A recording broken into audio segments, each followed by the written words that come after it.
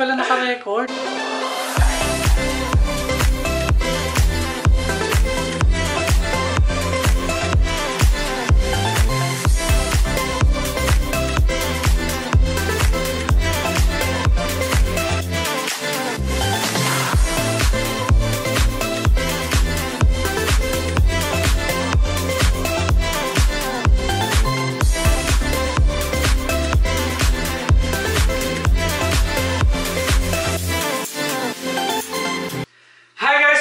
My channel, this is Jonas Avenue, and welcome to the first episode of my fall edition vlogs.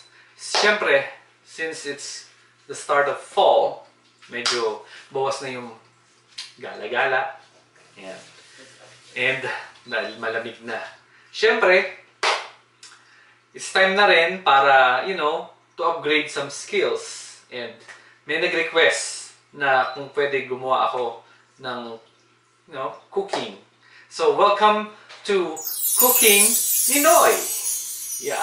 So, para sa first episode, naisipan ko na, kasi nung high school ako, nakatikim ako ng isa sa pinakamasarap na Leche Flan.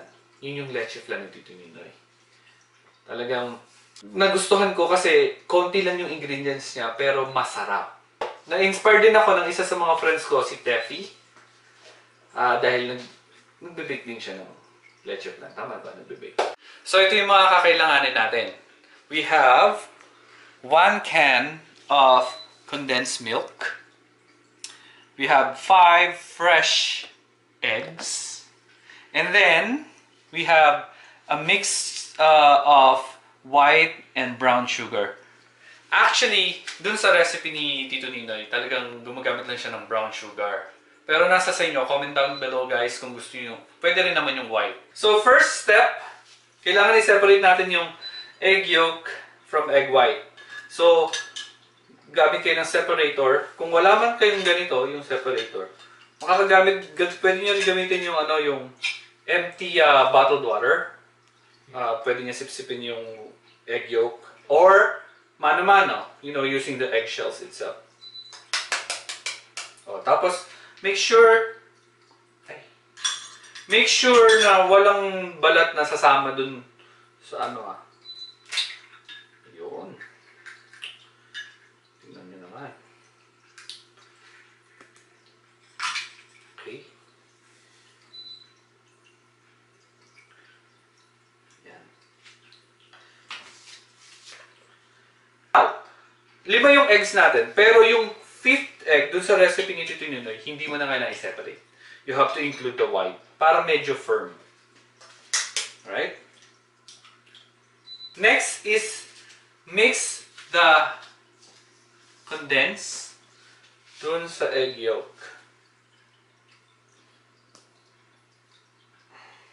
Spatula. Para talagang masimot natin yung lahat ng laman ng condense. Bata ako, pinapalaman ko tong condense sa pandesal. Ginagawa niya rin ba yun? Sarap, diba? Yung mga ganong simple pleasure na nakakamiss. Actually, dun sa recipe ni Tito Ninoy, meron talaga siyang specific brand of condensed milk na ginagamit. Talagang napakasarap. Kaya lang, since nandito tayo sa ibang bansa, walang ganong brand. So, manap na ako ng medyo close dun sa ginagamit niya. We have to use the wire whisk to mix this egg yolk and condense. Now, sa pagmi-mix niya, huwag nyo masyadong batihin. Kasi iniiwasan natin dito yung mag-bubbles.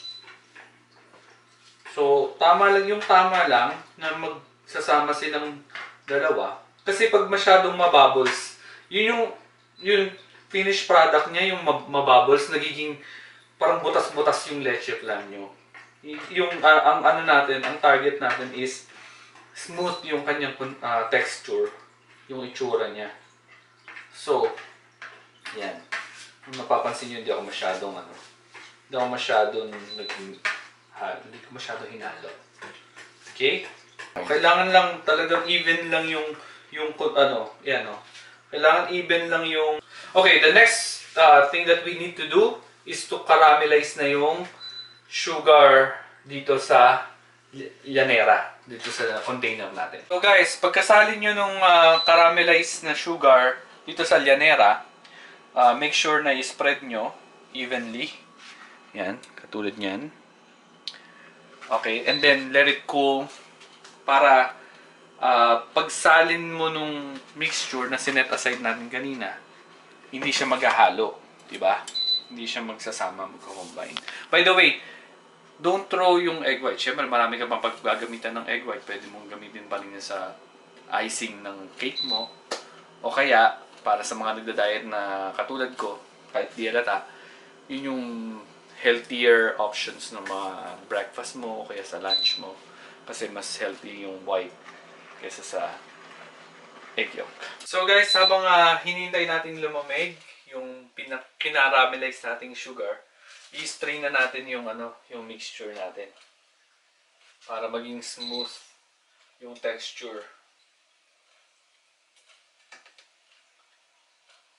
So guys, kapag malamig na yung caramelized sugar, pwede na natin isalin to. Okay. Make sure lang na i-divide natin yung mixture sa dalawa.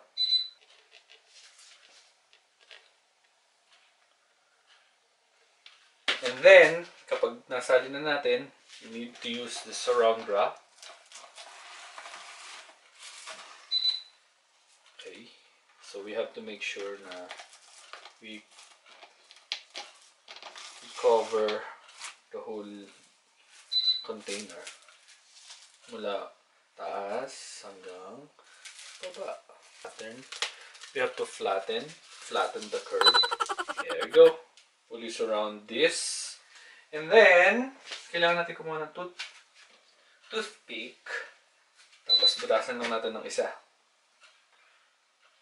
Yun. Yun. Okay. And then, dito sa ating rice cooker, lagyan natin ito. Yan. So,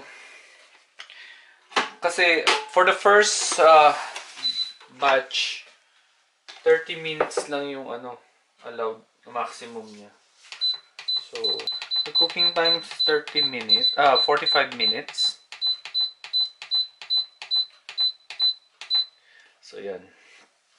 The first batch ng hindi first batch. First time, 30 minutes kasi maximum lang ng rice cooker is 30 minutes. Then, we will add 15 minutes for the total of 45 minutes yung cooking time niya. Okay, so excited na ako sa finished product. And I hope you are excited too. Sana maging successful. So guys, after 4,000 years, look at that. Wow! Ooh!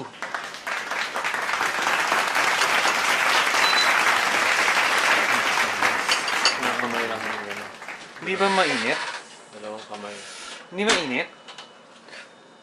Palalamigin muna natin siya sa mainit. Pero pwede na natin buksan yung plastic. So, maya-maya guys, present ko na sa inyo yung ginawa ko.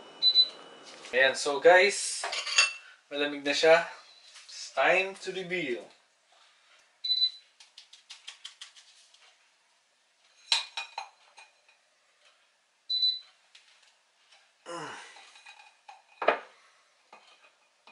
Ta-da!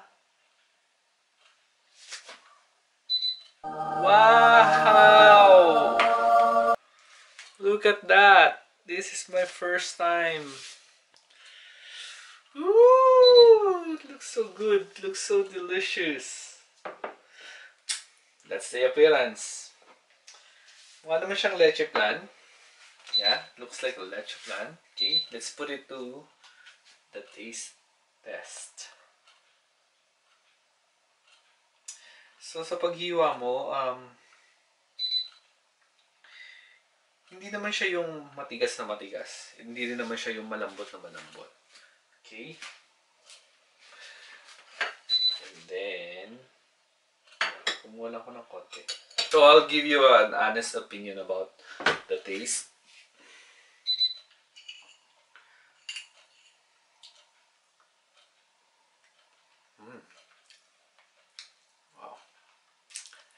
Cannot believe it. Sarap. Talaga.